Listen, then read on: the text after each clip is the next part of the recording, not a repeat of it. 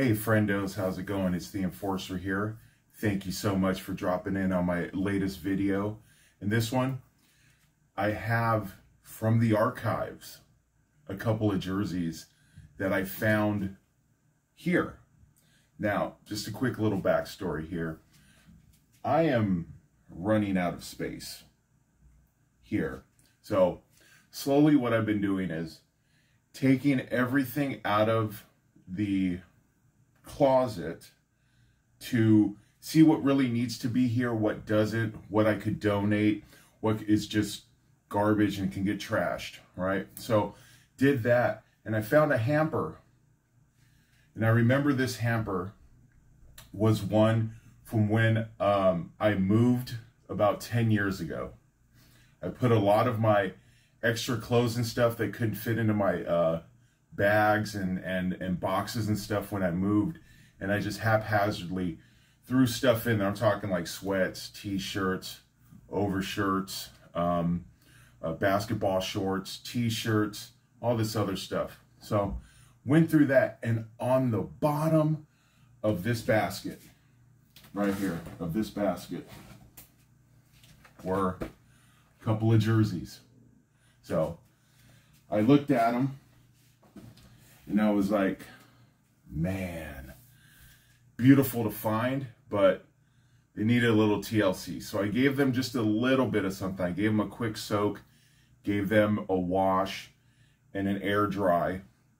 Some of them still going to need some work. So honestly, in the comments, if you tell me it's roady, it's rashy, it looks nasty, I know that. I acknowledge that. So that will be another process. But so that's what I'm going to do now. And then also look for work on this space. So what I did as well is yesterday when I went to Costco, I picked up a little light system that I'm going to run across the inside of this, because totally forgot, down here at the bottom inside of the closet, I've got juice. I've got an electrical outlet, so I can go on and run my lights here and then have it go all the way around. So that's a little long-term project that I'm looking forward to. Got the lights, little process. I'm not going to make this until I change out this whole rack thing and I get a tier system. No plans to make any major overhauls. Once the IKEA closest to me has the design piece that I want, and again, shout out to the hockey guy, the OG, the hockey guy, the man covering hockey. See his jerseys in the back, and I go, you know what? I could put that center thing here, get one over here, get one over here, so I could have 3 areas here, 3 areas down here, or possibly 2, and then a little bit of shelving for all the stuff that doesn't go. So look for this to change soon, but let me show you these 5 jerseys, because I think you guys and gals may like this. So first one in this bundle was a Coho Edmonton Oilers copper drop jersey in here. Coho, made in Canada, a 60. Let me see there. Yeah, well, it's a 60. Hopefully you can see that. But love this oil rigger guy, this roughneck, I assume, just cranking on the hockey stick right there. As you see, Coho back here, fight strap. Center emblem needs a little bit of steaming, a little bit of work, but not that bad. And I do love this jersey. That copper just adds, I dig that. So there was the first one in there.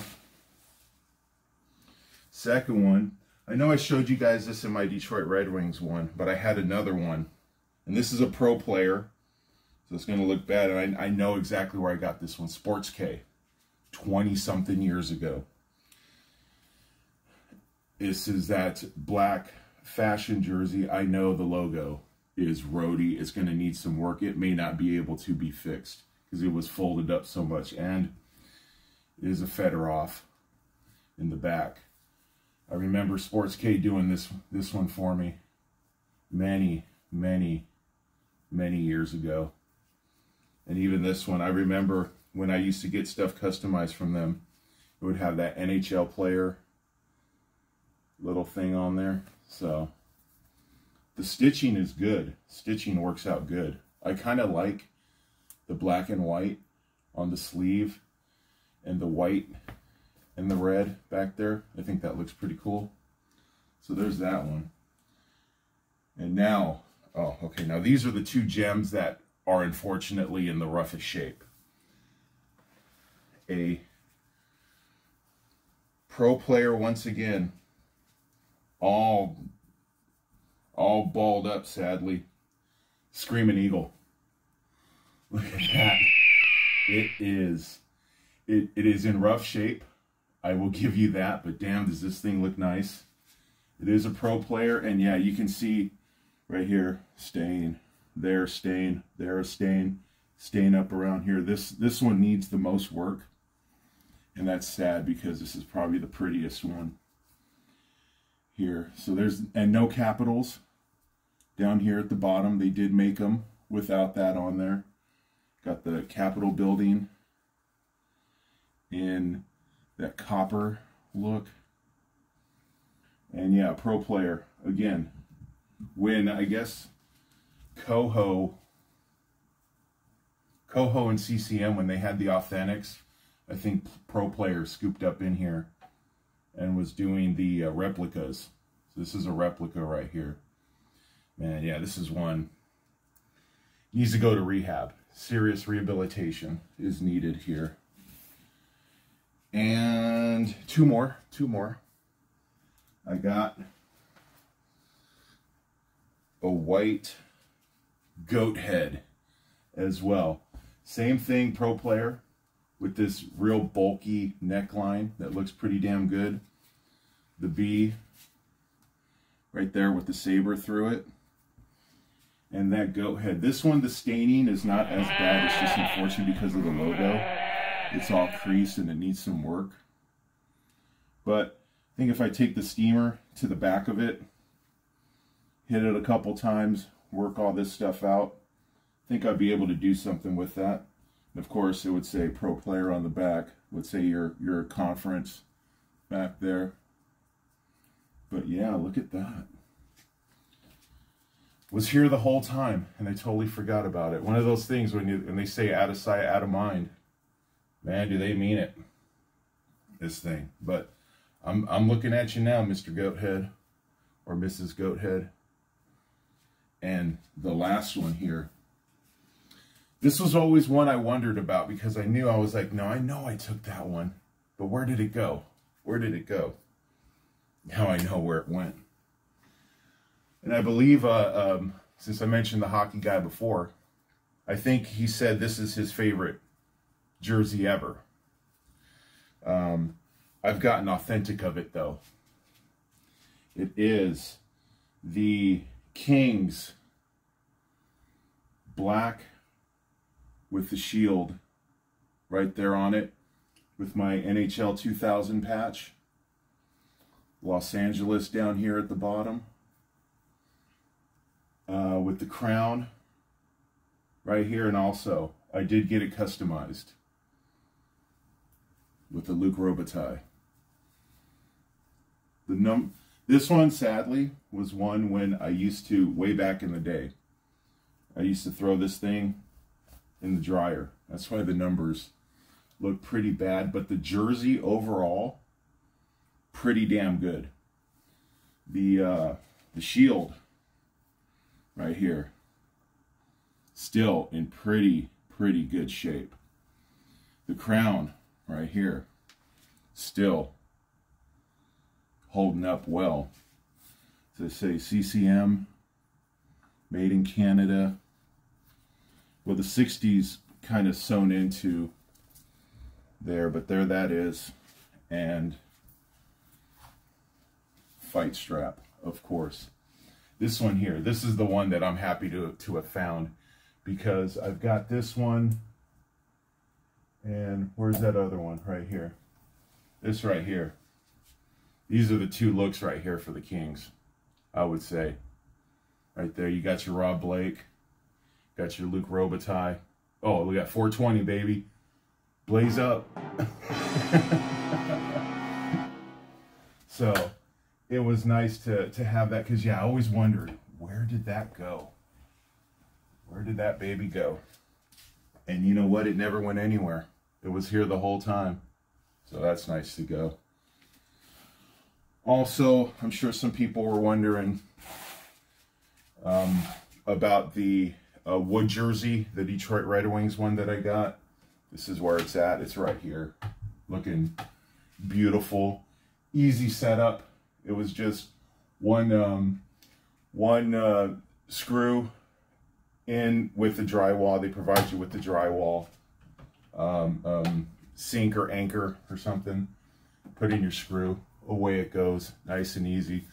Looks good with that Red Wings one up there. And yeah, I just wanted to kind of show you the raw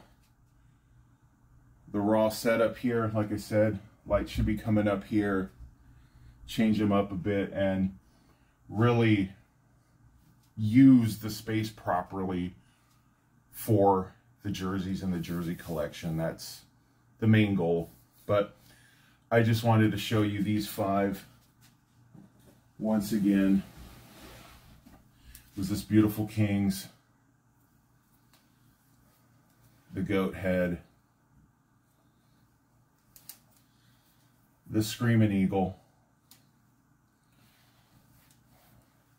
this fashion Red Wings with Fedorov on it, and the copper Oilers one with the oil rigger, the roughneck up there. So just wanted to share my findings with you guys and say I appreciate each and every one of you for watching this video, whether you're a day one OG, new around the block. Appreciate all of you.